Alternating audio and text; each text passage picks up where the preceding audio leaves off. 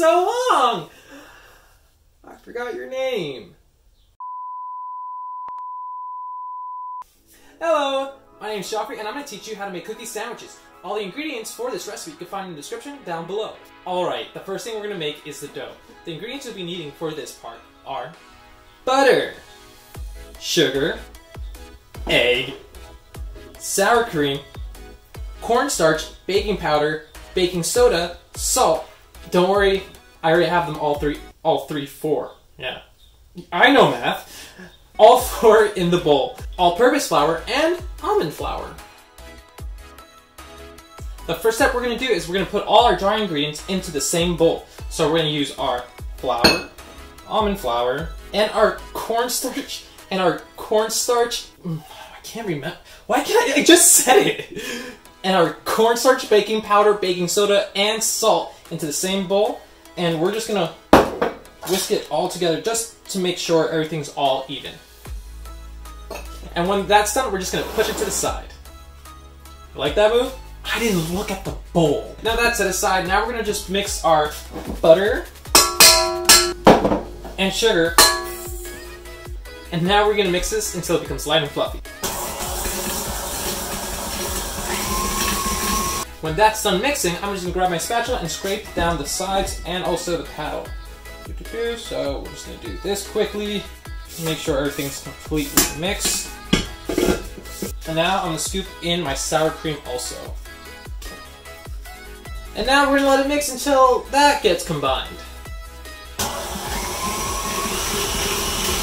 So you want to make sure that your bowl looks like that. It's like really nice and I don't know if it's catching on that camera, but it looks pretty smooth. And now we're going to add in our egg. And then we're going to mix it until that's combined. Guess what's the word of the day? Is it? Or how about this one?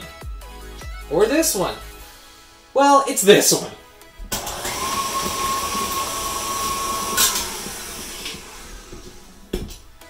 Once again, scrape down your sides.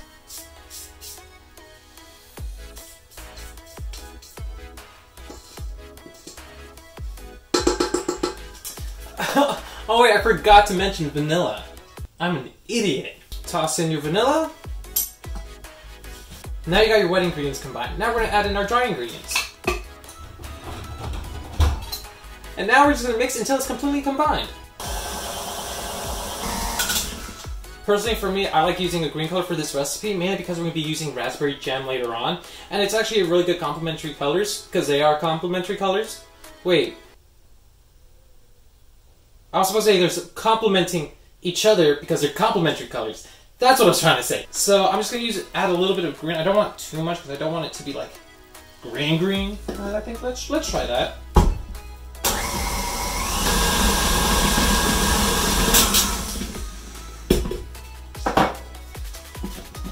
Okay, so now we're going to scrape down the sides because not all the color is going to hit every part evenly.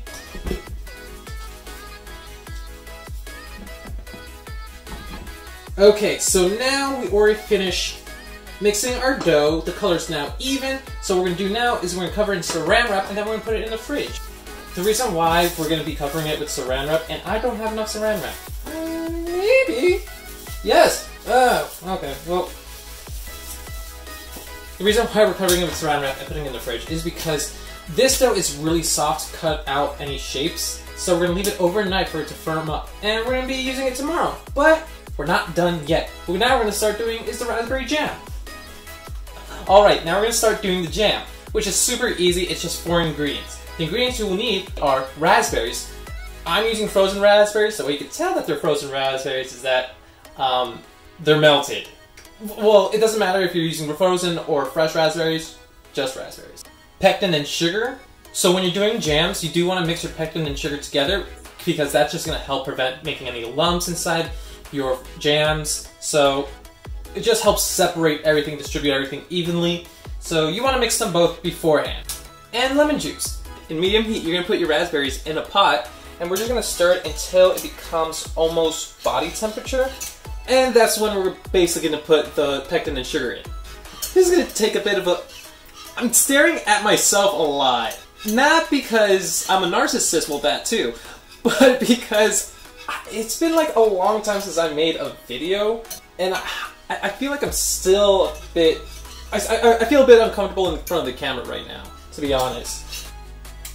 Okay. So I feel like we should put it in now, because now it's feeling more body temperature. Put that in. Mix that all together.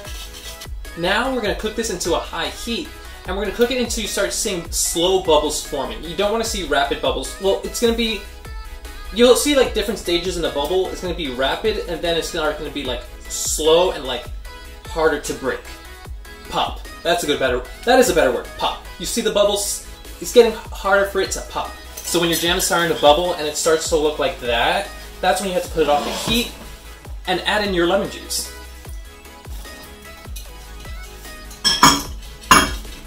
After I'm finished mixing this, I'm going to put it in the container and let it cool overnight with the dough.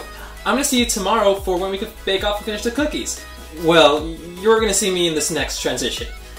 I'm going to see you tomorrow. But you're going to see me in a few seconds. You'll see there's going to be a transition right now. No. So it's the next day, your dough has been firmed up, and your jam. And yes, I am wearing the same outfit from yesterday.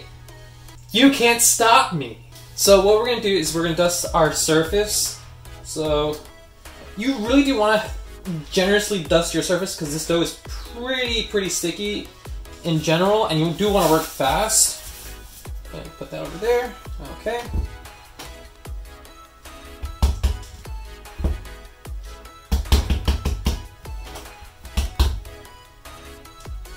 And what we want to do is roll this out until it becomes 1/8 of an inch.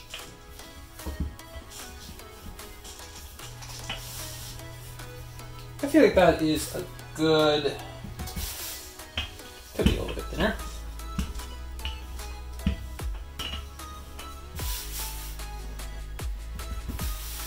Okay, awesome. Now using this one is 2.5 inches. So we're using a square 2.5 inch cookie cutter, and we're just going to cut everything out. Okay. Let's use this to help us move. Oh no! Oh, come on! That's mine its own.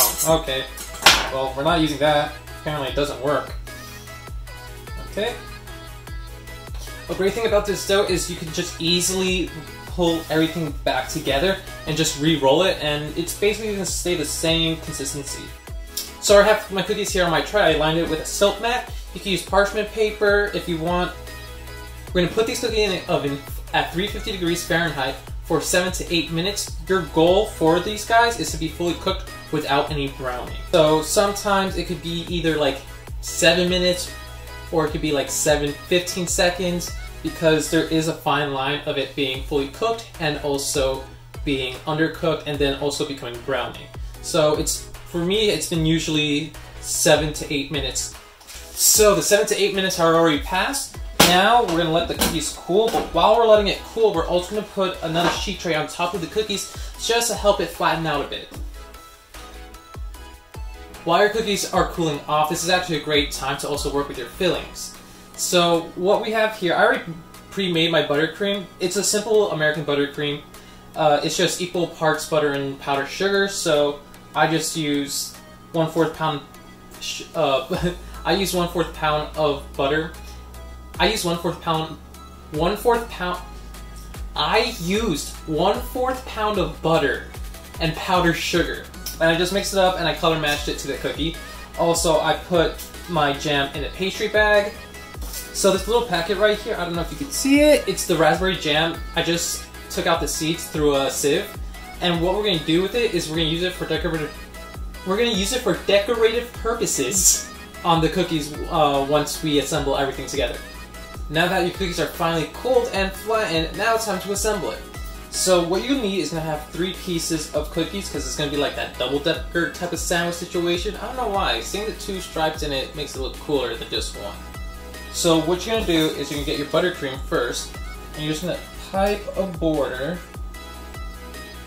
This will help the raspberries stay in place.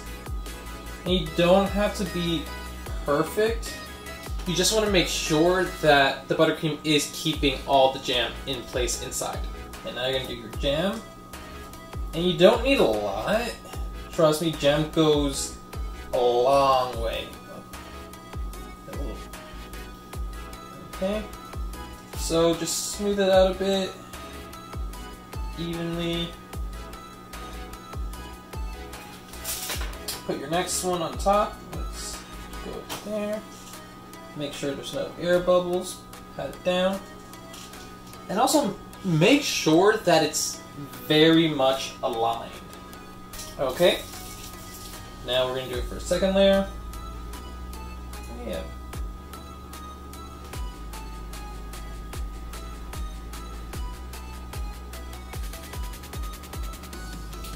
Put that layer on top, make sure there's no air bubbles again, and make sure everything is, what's that word I'm trying to put? Straight? Leveled? Leveled, right? Yeah. So this is basically how you're going to assemble one of them. You just continue it with the rest. But once this is done, you put it in the fridge for at least 30 minutes for then the buttercream could harden and everything could really just solidify. Because later, we're going to cut off the edges and make sure everything's like nice, pristine, and sharp. So I'm going to put this in the fridge, and I'm going to see you in 30 minutes. Well, you're going to see me once again like in the next frame. Maybe I'm going to have a cool transition this time. I forgot it the last time though. Whoa! Wow, that was some crazy CGI like the Transformers!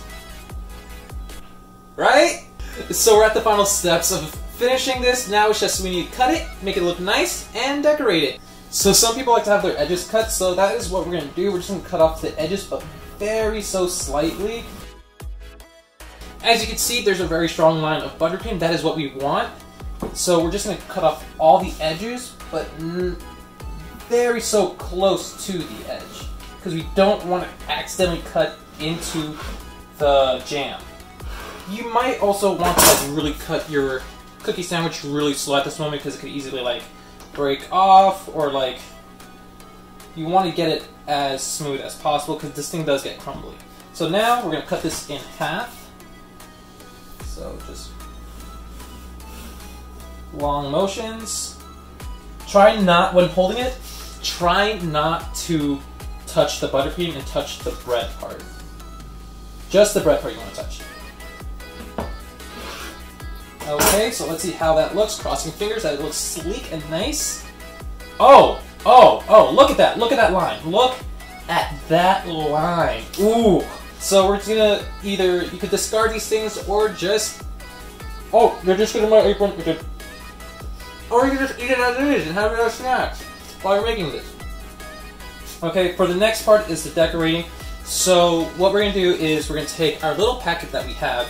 We're going to use this as a glue and also to give little accent and color into the thing that we're going to decorate. I know how... No, speak. Me. So what I have here are some gum paste flowers.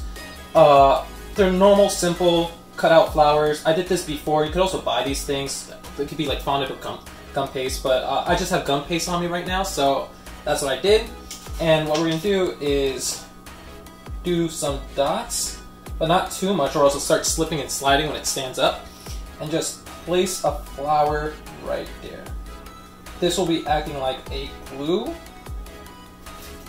And we're going to do it with different sizes. So, just do that. That's nice. This is a bit of a smaller one, so we have to put less. Okay, cool.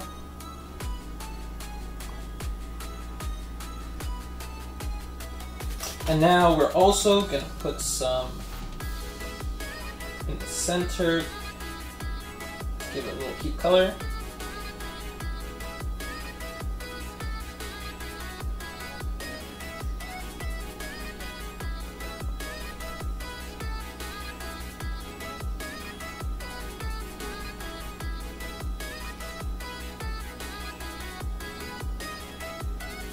And there you have it, your cookie sandwich.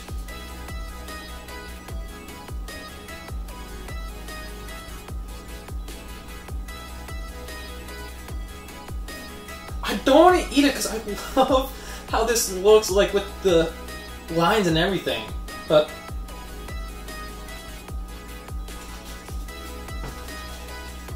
Oh, that's really good.